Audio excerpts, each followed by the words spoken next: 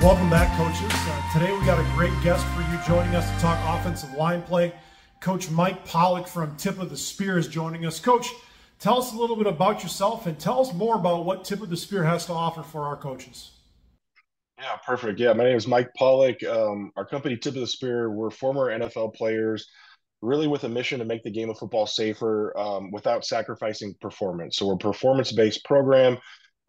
When I got done playing, I played 7 years in the NFL, played for the Colts, the Panthers and Bengals, and kind of towards the end of my career was kind of like the height of the CTE conversation. Movies like that concussion movie came out, so there was a lot of rhetoric around player safety and the negative side effects of playing this great game.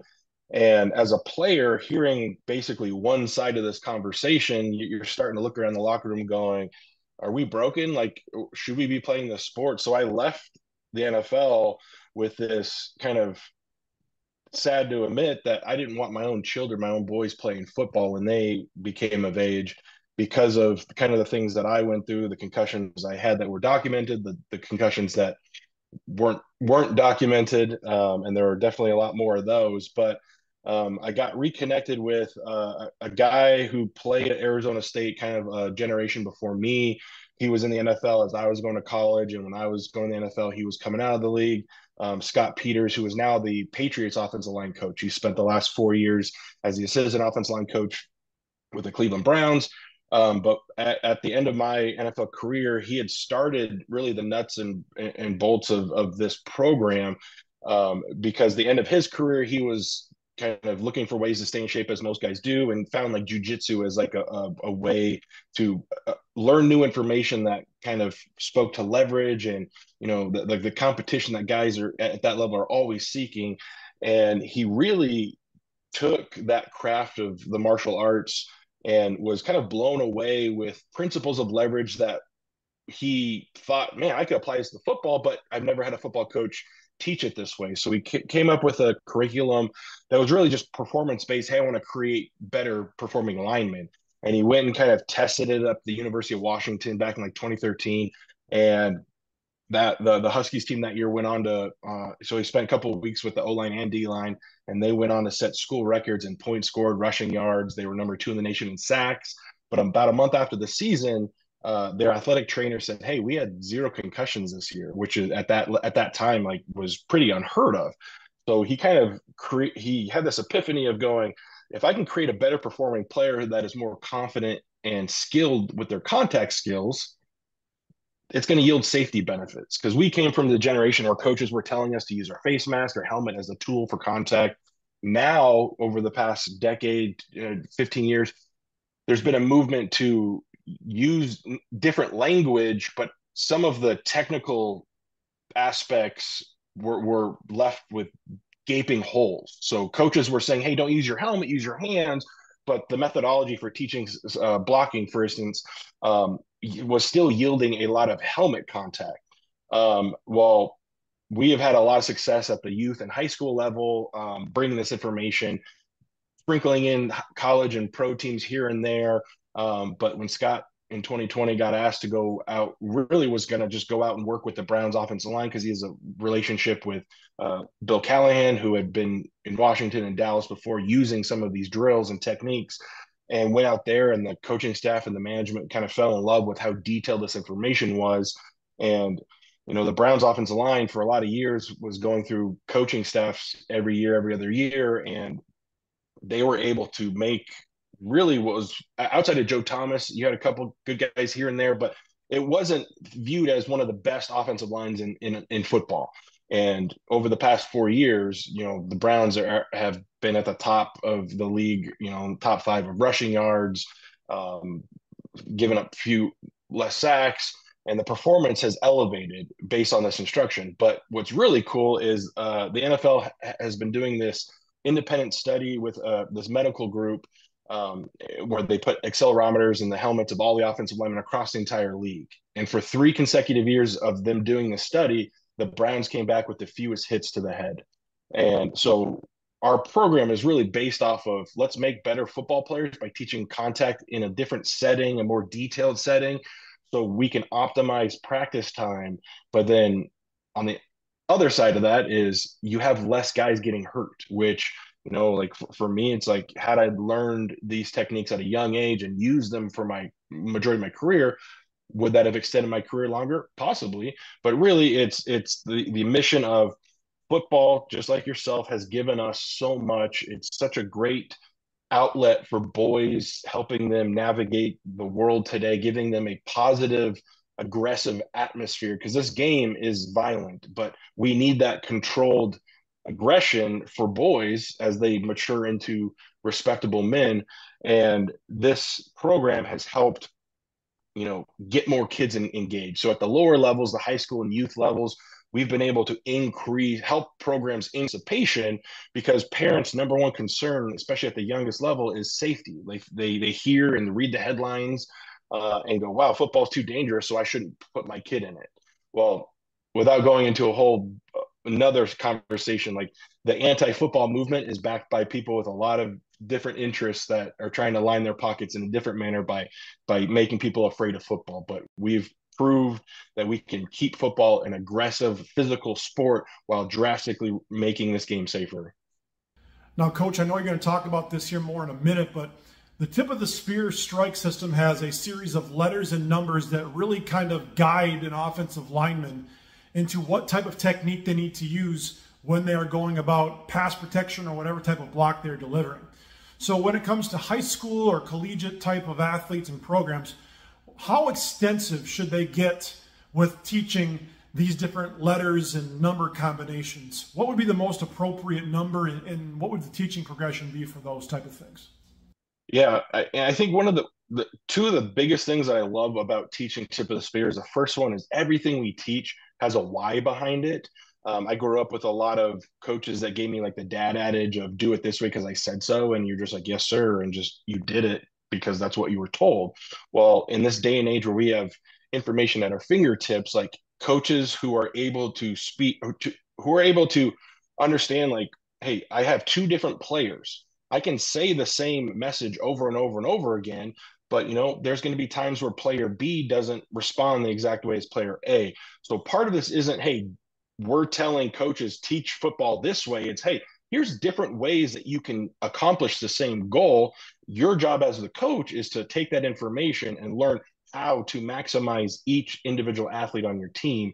And so our strike system really it helps coaches get the most out of their players, because what we've really seen is at the high school level, especially, the youth football kids are still learning. There's a higher emphasis on running the ball, but when you get to the high school level, especially today's day of football, there's a priority on teams that can throw the ball and be able to protect the quarterback. But what we see with high school linemen all over the country is we see this reactionary system. In the run game, they're told, hey, put your hand on the ground, go hit this guy and drive until you hear the whistle and take him 5 more yards beyond that. But pass protection is more of a controlled aggression, right? You're kind of going backwards. You don't get to see the ball. You maybe understand where the quarterback is lining up, but you're taking on an opponent who's coming full speed. And in most situations, that guy's a better athlete. So what ends up happening is you end up essentially playing basketball where it's like, hey, you're just guarding the hoop. Where is he going to go? And it becomes very reactive. And reactive players are not very consistent. And so what our strike system's aim is to help players become and feel more confident and become more proactive in the pass game. Is it cool if I share my screen and go from there? Absolutely. Yep. All right. A couple of slides that kind of help demonstrate what I'm explaining. Uh, there we go. Right. So when a player hears a pass call in the huddle, say two jet, and for most places, two jet would be kind of a half slide protection where the right side is big on big and the center sliding left, trying to take the most dangerous three to that side. If I'm on the big side, if I'm the right guard, right tackle, I'm going to hear two jet in the huddle and go, oh, I have that guy. And maybe I've done some game planning without the week, and maybe I've just revert back to the training. And I use this term cadence for contact. And in pass protection, a lot of linemen get ingrained. They hear set hut, and they have this timer, whether they hear it in their head or not, they react to a kick, punch. So a lot of players get in this reactionary mode where they're just following a general protocol that they've been training. Well, we want to act way more independently because there's a lot of different things. The defensive lineman is going to give us different rushes. He's going to use his hands in different ways, but often offensive linemen are taught a singular way to strike, a punch, a strike, whatever you call it. It's generally focusing on like the sides of the breastplate is one of the most stereotypical uh, points of reference for a coach to teach a player where to strike. What we're saying is this strike system, when I hear two jet, based on the scheme, based on the situation, based on who I'm going against, I can cultivate a game plan, almost like a software for my play individually. Now, there's some subjectivity to this, but the goal is based on, at the high school level, a lot of this, the higher up you go, you have more time to install different types of angles, different types of sets, different types of strikes. So this can be as detailed or as watered down as you need it. But again, the goal here is for the player to have a proactive operating system for every play. So we use a combination of a letter, which defines what type of set I'm taking, and a number code that kind of prepares me for what I'm planning, how to use my hands. We teach independent strikes. At high school, offensive linemen generally fall in one of two categories. We call them leaners or catchers. Guys who are overly aggressive, they go in with a two-hand punch, their upper body's leaning, they get their hands knocked down, they get beat real easy. A catcher is somebody who sets more deep vertical off the ball, is more passive, and is just trying to absorb the rusher and basically wrestle him until the ball gets off. That human pincushion method is very inconsistent as well. So with our numbering, our letter codes for our sets, it's all based off like what you have in your program. So, most high school coaches outside of, like a sprint out, a bootleg, naked, like a straight drop back, they're going to likely teach one type of set. So this might seem like a lot of different sets, but like this is just an example of how detailed you can be. Because, in the NFL, offensive line coaches have preferences on how they like to set. The Browns for a number of years, they were doing a lot of what we call angle A or really short sets. They're trying to shave space off. They were a big wide zone team, so they wanted some of their drop back, that initial get off to look, cause some confusion in the defensive line, help slow down some of that rush. The majority of football programs are somewhere in this angle B category of a 45-degree set. Some coaches prefer what we call angle C, which is more of a vertical set. But then we throw in some other situational sets. A jump set could be used in a short pass game, a three-step drop, a bubble screen, could be in like a run fake, a post set where you're setting inside.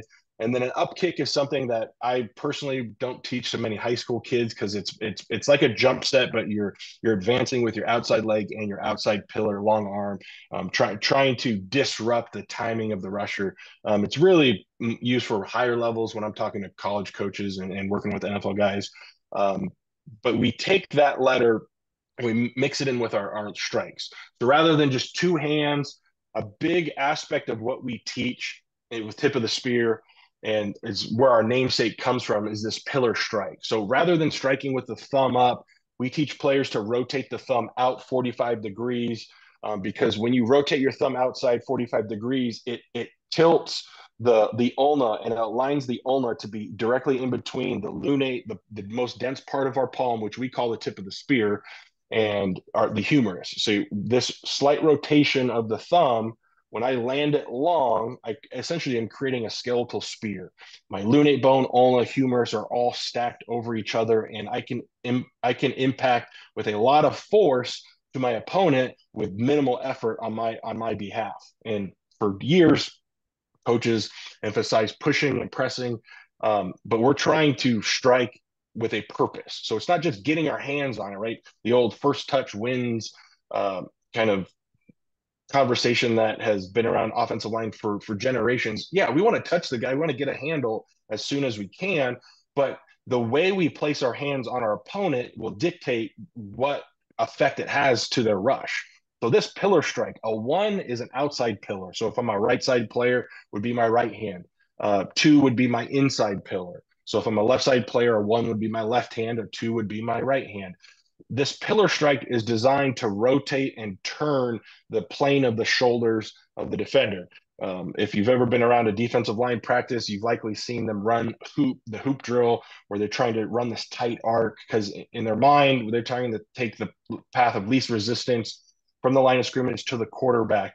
And if you can deviate the plane of their shoulders and you can open and widen it, their rush lane is going to wider naturally. And generally speaking, we want to create width and make those guys go the long way. And so this pillar strike is a more precise but effective tool than just a normal, hey, get your hands, kick, punch. And so this would be a way to do it. And there's a video example that's been rolling through there. Our number 3 strike is what we call an under. And it's more of a fit than a strike because you're not really throwing uppercuts. But the goal is you're trying to catch the bottom of the chest plate while bringing the elbow of that arm to as close to your center line as possible. Because as the defender kind of rushes into you, bull rushes, or just has natural power running into you, that elbow against your torso creates a buttress to help redirect his force upward and elevates his spine angle, right? The more we can elevate the spine angle of the defender, the weaker we can make him. And so the understrike is very effective against guys who like to bring vertical pressure. The downside is it's not very good for lateral movement. So if you got a guy who isn't going to run down the middle of you and he's really focusing on hitting one of your edges, and understrike isn't going to be the most effective tool. In that case, we would move to our number 4 strike, which is called a clamp. So again, it's not a strike. You're almost like catching the outside shoulder cap to the side that you're trying to prevent. So we'll see a lot of guys on a short set where they're trying to close that space and touch the guy either with a 1 pillar with their outside hand, or maybe a 3 because they're trying to take away a bull like this left guard on this video. But we're also trying to take away that quick inside move. So this clamp allows us to really dictate, hey, I want to be proactive with where you're going, right? I know the snap count as the offensive lineman. I know where the quarterback should be lining up. I know roughly the cadence of, the duration of how long this play should last. So I want to be able to be proactive and dictate where this rusher goes. Now, there's going to be times to refit and counter and throw in some different counter moves based on how he counters the stoppage. But our goal is I want to have a say so where this guy goes. It's not inverted where I'm clueless and just kind of scared going, hey, it's 3rd and long. He could go anywhere. What should I do? It's no. It's 3rd and long. Here's the protection. This is the guy I'm going against. Here's how I'm going to beat him. Now let's go execute.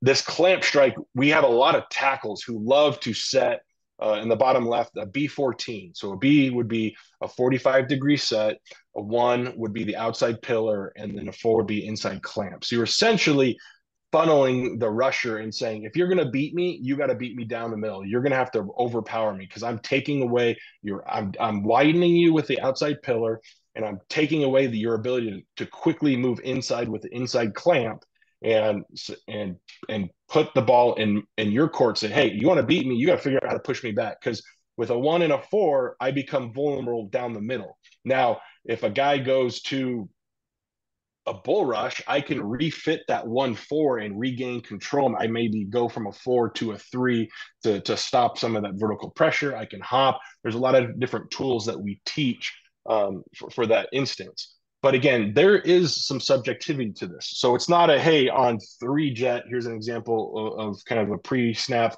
of 3 jet. The left guard, left tackle are big on big. The guard's got the 2-eye, the center sliding to his right for the most dangerous 3.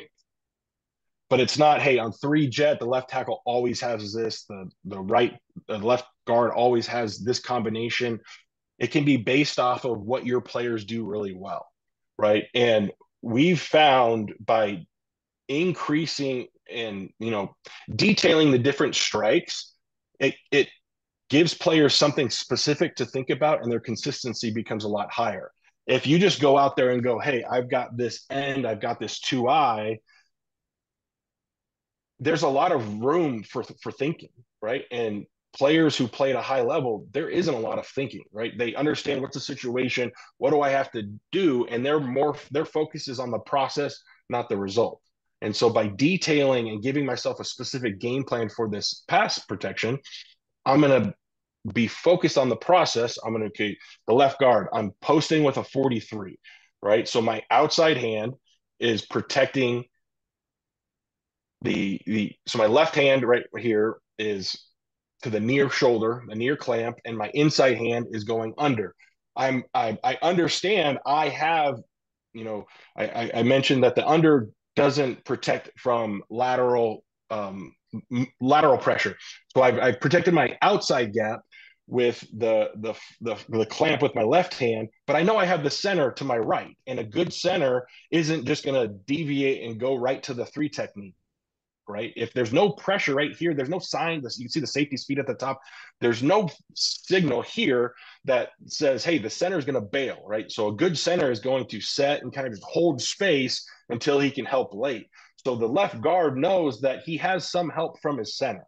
And so I don't have to necessarily be worried about that. I have to be worried about him kind of jetting and bull rushing through that A gap. So I'm going to use something in my mind that is going to take away his best rush.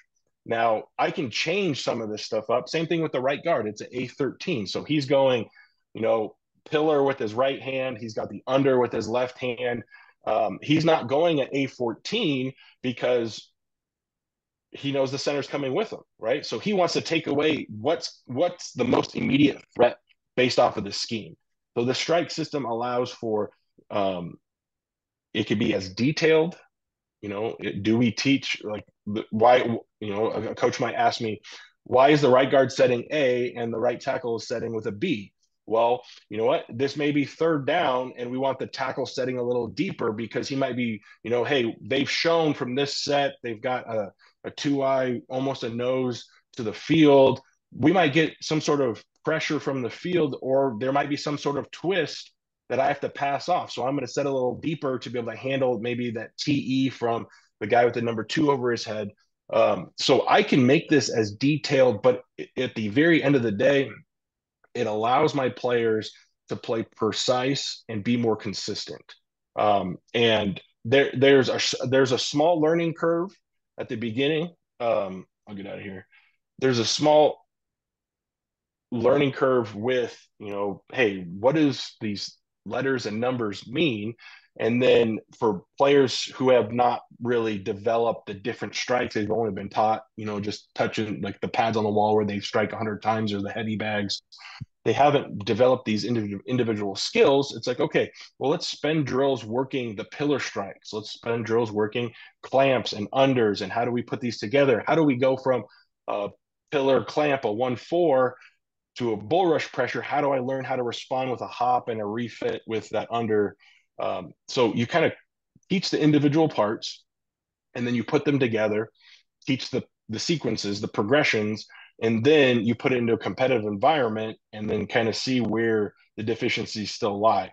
And so one of the methods, like how we train, is very reminiscent to, like the mixed martial arts world where, a lot of this ideologies came from. You watch a guy getting ready for a UFC pay-per-view event, you go watch his fight camp. He's not in the ring sparring with an opponent for the majority of his training session. He's dissecting the individual pieces of his game. He's working on his grappling. He's working on his submissions. He's working on his striking. Then he'll put and package pieces, combinations together, and then go test and refine it.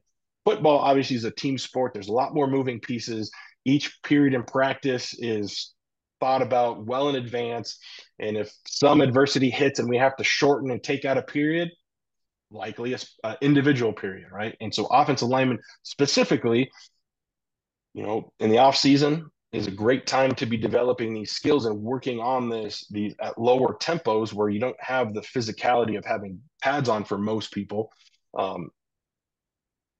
It allows greater development because, I think back to when I was in high school a long time ago, it was, hey, I'm going to lift and eat and lift and run and eat. And like, I wasn't really working on my craft outside of football season.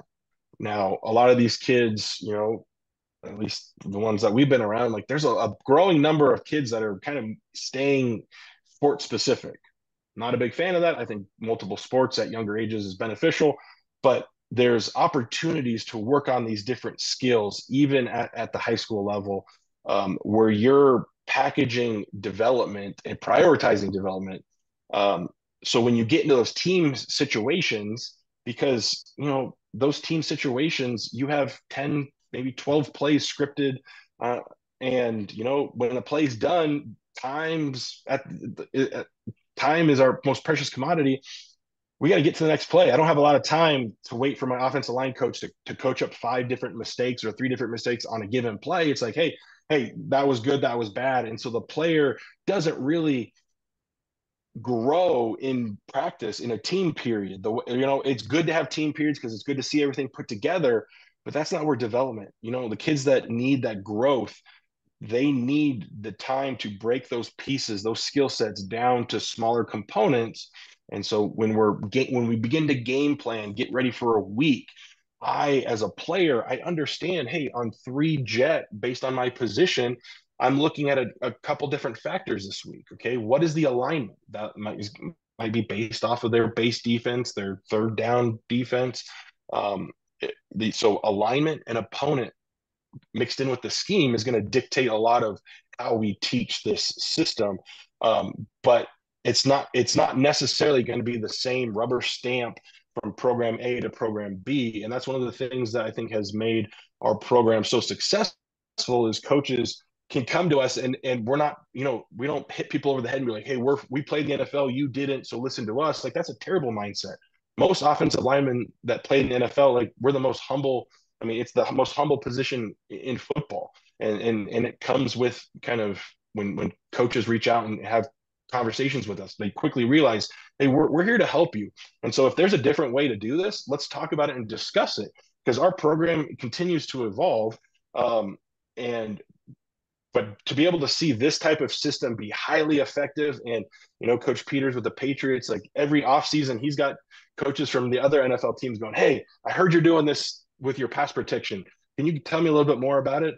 I'm kind of spreading the word like gospel. It's like throughout like the college ranks. College coaches are calling me left, right. Hey, this coach over here had a lot of success with it. Tell me about it. How do I implement it with what I'm doing? Well, we teach it this way. We don't really use those words. I'm like, I don't care what words you use. It doesn't matter to me. I want you to have success because I want your players having a good experience. Because unfortunately, I have a lot of former teammates, friends that left football not under their terms, and so they a lot of players leave this game with a sour taste in their mouth. And I refuse to spend the rest of my life going, hey, football did me wrong. Like this game has transformed my life, my family's life, beyond the monetary benefits of playing the NFL. Right, the character traits, the perseverance that I've learned. Like I want more players to experience that and to take that away. But it's also fun to kick somebody's ass on the other side of the line, right? There, you can't go to the grocery store and pancake somebody into the bananas. Like you'll leave in handcuffs. So, like an outlet to have for this aggressive sport is beautiful, but we can teach it in a way that isn't just detrimental to the health of our players. Coach, when it comes to running backs, what would be the advice that you would give for how to use tip of the spear when it comes to running backs and pass protection? So running backs and pass protection, I think has got to be next on my list because it is hard to find quality blocks on film. Um, but honestly, we spend more time focusing on different hand fits than necessarily the strike system itself. So most running backs in pass protection when they're picking up a blitz, it's a car crash. It's a head on, and their helmet gets used way more than it should be. So there's some coaches who teach shoulder contact. We'll teach them how our method for shoulder contact that offsets the head, that delivers a great amount of force. And then we'll teach them pillar strikes. We'll teach them kind of, we call it bridge fits, more of a run blocking. But the goal is similar to the under where the elbows are inside the torso of the body. The hands are a little bit lower to create that lift.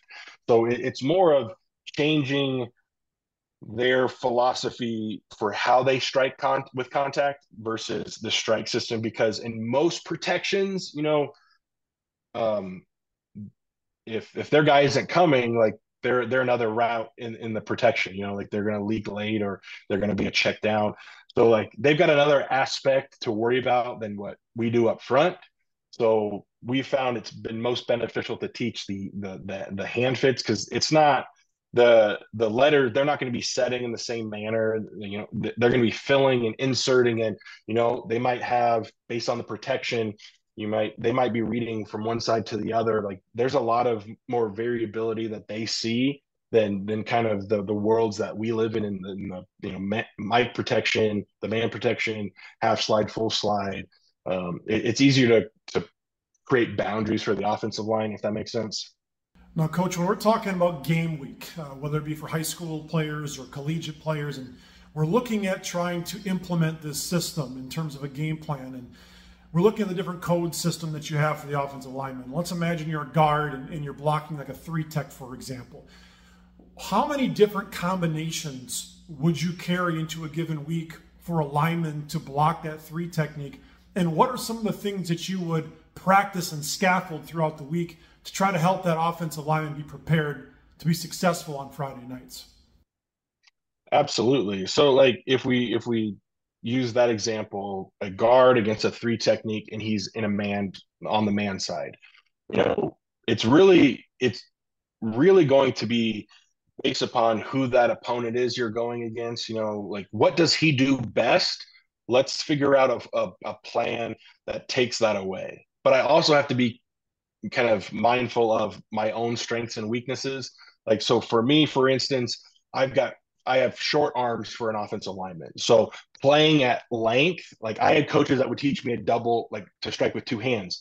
I was way better with a single arm because independent strikes, because a one arm can touch a little bit sooner than 2 arms. So knowing that, I did not like to set vertical, right? I don't want a lot of space. I'm you know what? I'm quick, I'm strong, but I got short arms. So I want to go close the space as much as possible. So I like to set, I like to jump set, short set. Um, but your player, it's really the complex thing is when you look at all of these different numbers and letters, like mathematically, you can come up with a significant amount of different combinations. But really, it's a pillar, it's a clamp, it's an under. There's really 3 different types of strikes. Now, the side that you use it is based on where you're trying to get the guy to go, but it's really 3 different strikes. And in most high school situations, you're going to have your base kick set, whatever that is, whatever angle that is. You might have a jump set, and you might have a post set, right? So you're really thinking most people are going to be factoring in 3 different angles, 3 different strikes. Now, based off of the guy, if I'm going against a really light defensive lineman, I might be a 14 the entire game, a pillar and a clamp. I'm not worried about a bull rush. If he pushes me back, I can hop, I can brace it. There's a lot of different things. But if I'm going into a guy who's, hey, this is a 4 or 5 star kid, he's going to Alabama, and he's got everything in the books, like, you know what? I'm not going to try to overload that player with 1,000 different combinations. I might be trying to protect him a different way with our protection. Like there's probably not going to be too many times where I want him one-on-one with one of my guys. I'm going to try to create double teams with different types of protections, moving the quarterback, etc. So that's one of the things that we've heard from like college and NFL guys when they come and we teach it to them. They first look at it and it's like this overwhelming sight of all these letters and numbers and how does it make sense? And it's like, hey, take a deep breath. What's our objective? We have a guy who can rush us outside, down the middle, or inside. We have to get to a specific spot with our body, whether that's a kick set A, B, or C. Are we closing space with a jump or with a post? And then how are we using our hands based off of what do we want him to do? So it can look daunting at first glance, but when a player understands like it's really not that much, they can operate a lot faster. And that's why I said the learning curve is very quick, because once you get past that initial, what do all these things mean?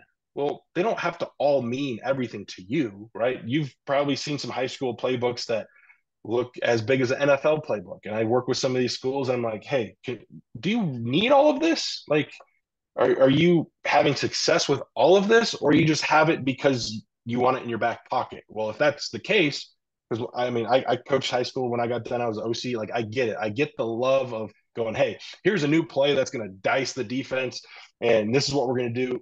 Cool, but try to keep everything in specific buckets. Like, here's our zone bucket, here's our gap bucket, here's our, you know, our specialty runs, our man plays, ISO, have you. Pass protection is the same.